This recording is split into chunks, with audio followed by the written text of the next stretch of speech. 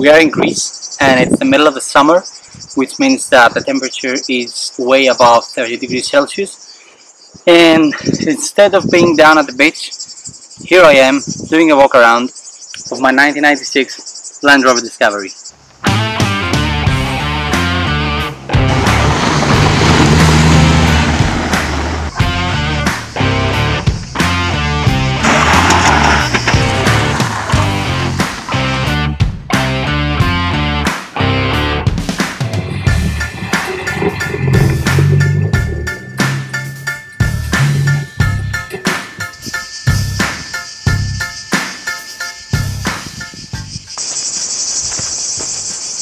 Hey, this is the first episode of a series of episodes dedicated to overland vehicle build.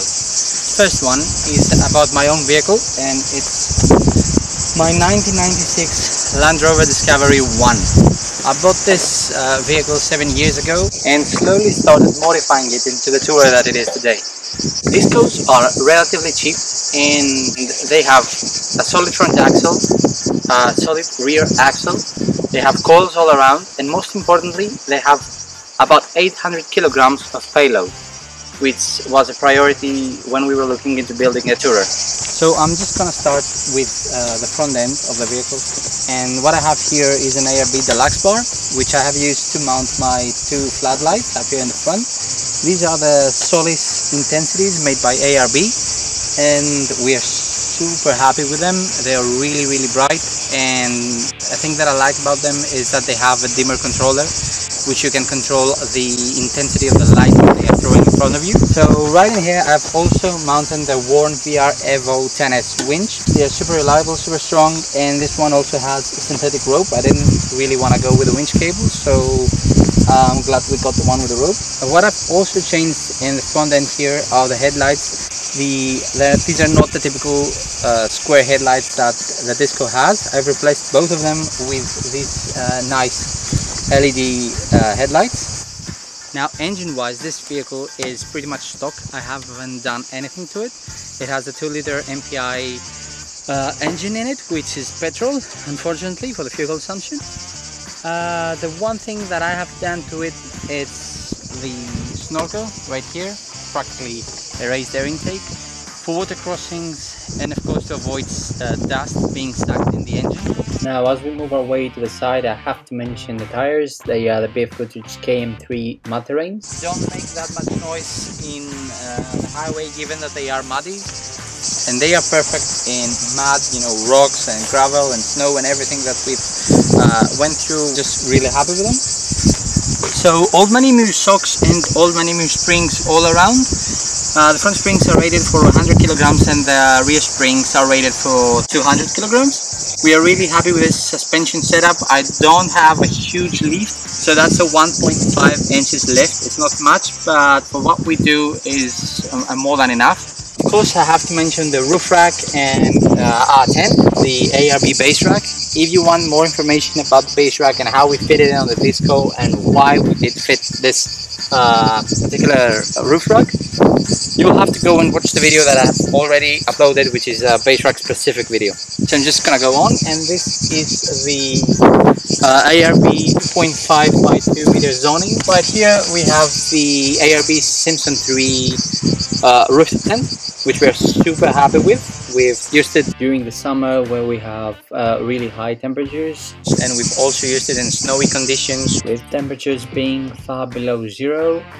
At the rear end of the vehicle I have my spare wheel beanbag, and right next to it I have a 20-liter jerry can, which I have fabricated on a swing away arm on our heavy duty Britpart rear bumper. That's pretty much everything on the exterior of the Disco, so I think it's about time to move to the interior. I'm gonna start with the drawer system. The drawer system is something that I've made on my own, and I've also fitted here these nice Outback handles, which are lockable.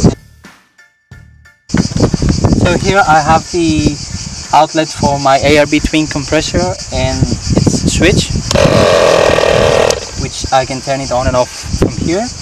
And there's also a little power outlet hidden in here, which we use to recharge our phones, camera, drones and stuff. Now right here I have my ARB Zero fridge. This is a 44-liter fridge. We're super happy with it. It's super efficient and it cools down really quick. This is a fridge freezer, by the way, and it's on this nice little slide that I've made. It also has this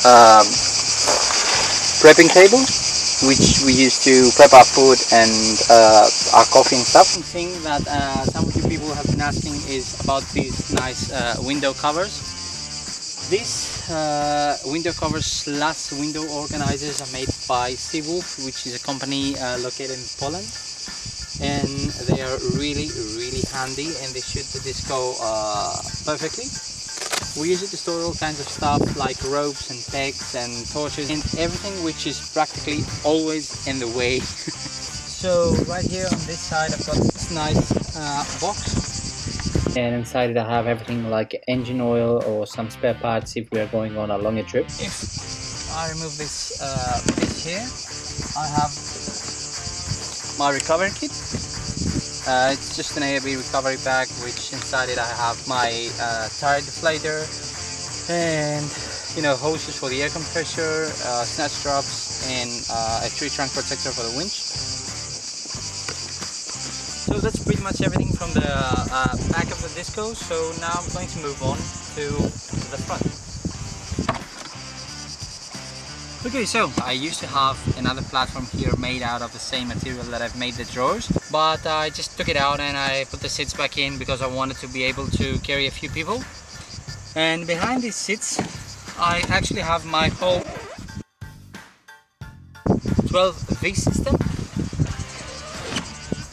So I'm using the Red Arc BCDC charger, which is connected to the vehicle's alternator, so I get charged while I'm driving. And I also have this nice little Anderson plug here, which I use to plug in my solar panel in order to be able to get charged while we are stationary.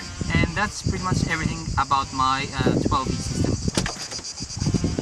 So I haven't really done anything to the front as well. It's just pretty simple. The only thing that I've done is I made this dash cover in order to fit these dash organizers, which are really helpful, by the way.